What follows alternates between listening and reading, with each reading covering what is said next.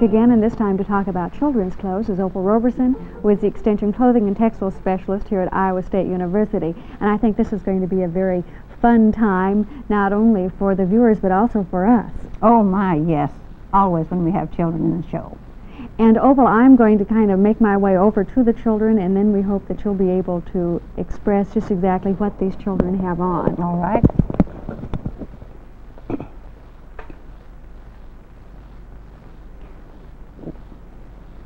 Well, here we have Sandy Flickinger, who is 5 years old. He's the gentleman in our group today, and he's wearing, a fetching, almost lemon yellow cotton corduroy jacket. And I think you'll notice that the buttons are big enough for him to handle if he wanted to do this sometime. It is nice to teach them how to get in and out of their clothes, and sometimes they have to have a little practice to do all this. But this could go right through the washing machine with his other clothes. And an easy to get on and off shirt is the knitted one that he has. It has a turtleneck collar to it. I wish you could enjoy with us the color of this, because he does have dark skin, dark hair, and dark eyes, and yellow is just, I expect, one of his better colors. Now his trousers are extra special too. They're a wool blend and have zippers that open down the side. If he wanted to, he could learn to get into those trousers just by manipulating the zipper. The tab is large enough so that a child could handle it and pull the trousers open and shut, I think. A little practice might help on this. Those trousers also could be washed in the washing machine, since they're a blend of wool and man-made fibers.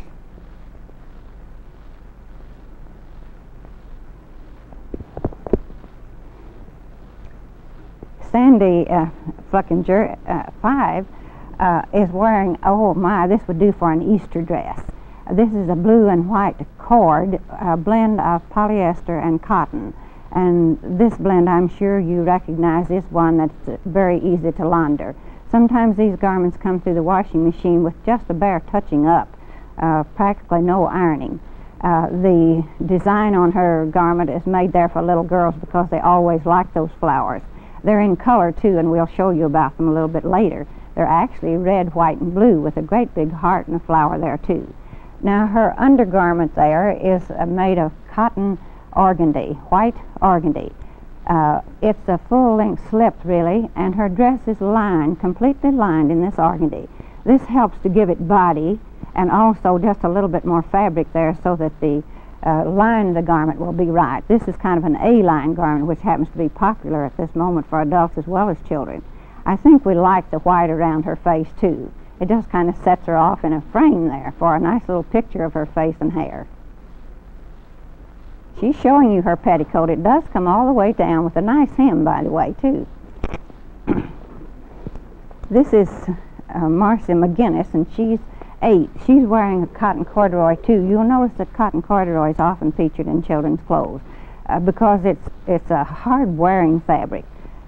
If she outgrew this and it does have a nice hem in it, another child could actually wear it.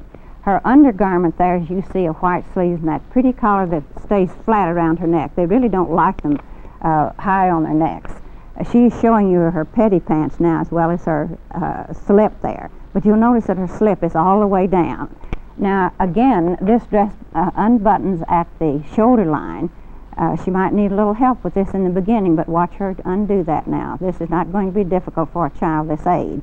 She can get in and out of it herself, and this is part of the development of the child, is to learn how to handle all this clothing. I think they'd like to handle clothing almost as much as anything else, again, because of the textures and colors. And they're pretty. This is important that children have pretty things. Her little organdy outfit, well, it could be a nice little Easter outfit without the corduroy there, because, again, that's a complete dress with sleeves, you see. And this gives her room to get in and out. Children don't like things so tight that it hurts their noses when they're pulled over their heads. So she could get in and out of that with just nothing at all. It's neat and clean looking. There's no frills to bother and fuss about ironing. Easy to care for. This is Carrie Varnum, isn't this Carrie next? In red cotton corduroy. Yes, and this one also opens at the side. Now, as we talked about the yellow for Steve, Carrie is wearing a Oh, it's a turkey red corduroy. Just right for her. She also has dark skin and hair and eyes. Beautiful all the way around. And she's going to show you her underneath garment, which is red, white, and blue striped cotton knit. It's really a little dress within itself, but she likes the red corduroy over it, as we do too. I like the full-length sleeves for this kind of climate, and I expect she feels pretty warm and nice in it too. Again, no frills on this, just a basically good garment that will last. Oh, she can pass it down to her little sister if she has one, if not to the neighbors. They'll all enjoy wearing that. Plenty of room for movement there too, as you see her sit down and get up.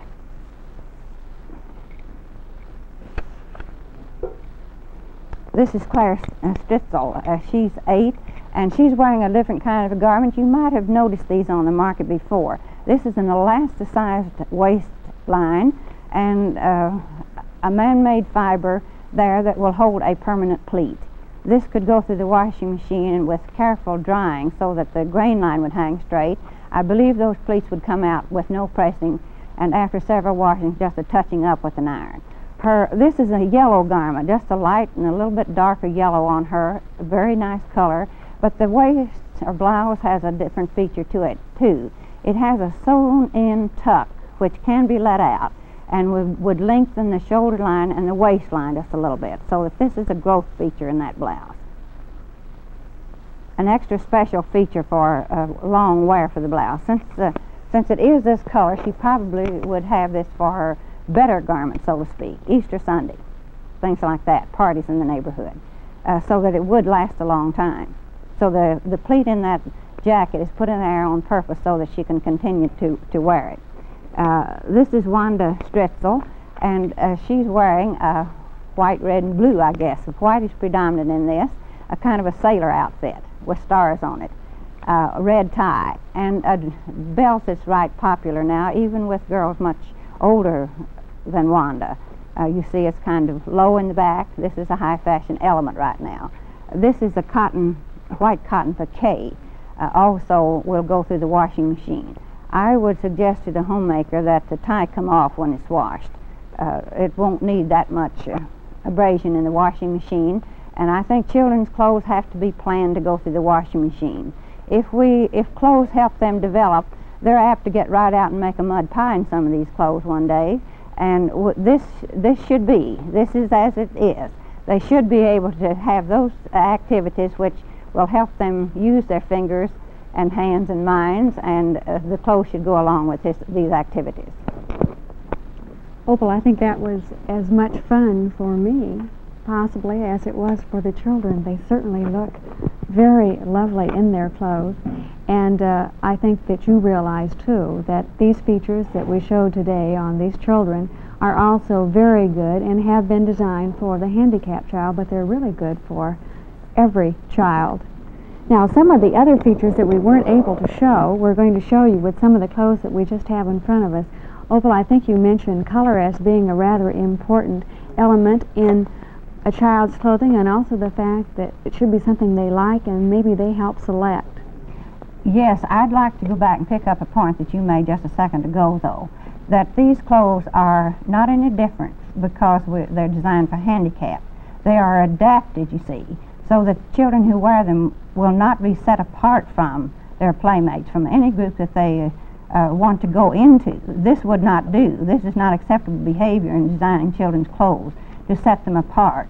They must belong to a group, and clothing helps children to belong to a group as it helps the rest of us too. Well, now let's take a look at some of these specific garments. They saw this one on one of our models. We'll never have another group as any more fetching than this one was midway for a style show.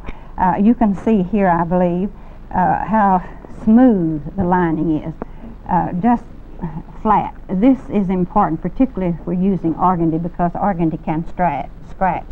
This is very soft and nice in this garment. Again, on a close-up, maybe they can see a little bit better the design, and the children like these designs. A garment that has a blue and white stripe to it, we'll have to be very careful about what kind of a design goes on it, because we get conflicting lines here, but not with this one. let's just raise this a little bit and maybe they can see how pretty that is on the inside. This is very important that this is smooth next to a child's skin. Well, now we're coming back to the beginning on this particular garment, and we don't have to spend much time on it. It's really just to call your attention to the fact that you can buy some of these garments. You don't have to make all of them. We'll start with the diaper. What's important about this diaper, I think, is that all this padding in here comes out. Now, these clothes need to be put through hot water. First of all, for the child's sake itself, but also so that we won't carry a strep bacteria from one place to another. The hospitals have been burdened with these things. So especially with little children, we want as many of these clothes to go through hot water, 160 degrees. This we know by research now. We have not known this forever. But our latest bulletin from the U.S. Office of Agriculture has told us this. I think we want to pay attention to it, so that this could be taken out and put in real hot water while some of the rest of this could be wiped off with a warm cloth.